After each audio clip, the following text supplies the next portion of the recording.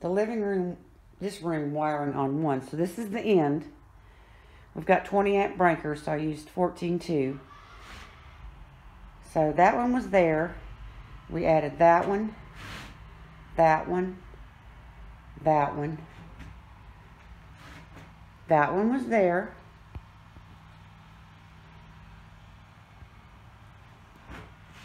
Yeah, I messed up my phone.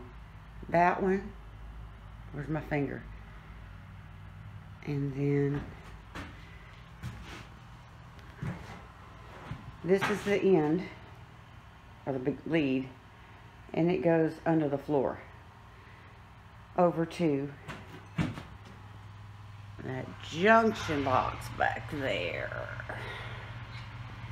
Okay, that's on one breaker. I did the calculations on it, so that's not too many. That's 1, 2, 3, 4, 5, 6, 7 on 120 amp breaker. And there's no continuous load on any of these, unless you count the television. The kitchen is going to be on a separate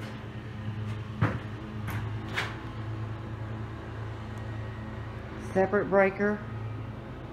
There's going to be one there, an outlet, one with that teeny tiny red X is, one right there, and then I'm going to put one there. This one's already here for the refrigerator. So I've got a line, it's not connected yet, run from that gang box all the way under the floor, well, through the joists, all the way out to the junction box. Then the range wire, that little pink spot right there, is the range. And I did the same thing. I ran it through holes in the joist all the way out to the junction box. So that's been done. It's not connected, but it's run. And then in the dark bedroom, get this. Alright, here was the outlet. There's the floor. So there was one here, but it runs up, so I'm leaving that one. That was the only other outlet in the whole room, except that one for the air conditioner. One right there, don't ask me why. And then another one up in the air. So I finally figured out, oh, what will we use that for? Well, when you go in the bathroom,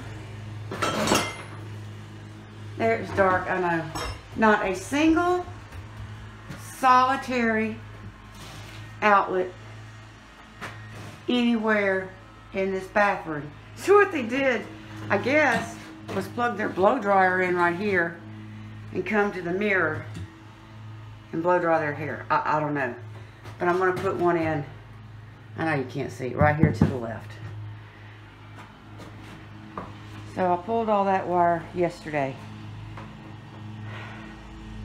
Now, when we pulled up the rotten wood in this room, it was really bad. Ow. These joists were 24, 25, or 26 inches on center. Oh yeah, I forgot the wiring. So I added one here, outlet there, and an outlet there. And I just went ahead and kept those two that were over here. So I got all that. While I was letting my phone charge, I worked on this box a little bit. And a friend of mine, this setup is weird. This is a junction box. And it goes outside and around to this wall. Problem I'm having is I need another line to be run through there. So he ran out of time today, but we did figure out that this living room here needs to go there. This needs to come off, and then this one needs to be connected to here. So that's what I'm going to do next. And then I'm going to wait for the electrician to get here to finish the rest of it, because even with the range, I'm going to wait for that. Wait for the electrician to get here. So, but I wanted to get these off the floor so that I can get some insulation that finally came today in. I put a little bit of wood down just to have a place to walk. And I can move it around as I need to for the insulation. So, and I've got my brackets semi-ready for clamping them down. I made sure that the top was not any higher than these furring strips here. And then I've got another one down there. So, these are cut here and here. So they're dead. I want to make a note that everything in here on a piece of tape, and here, that this is all dead and abandoned in the wall.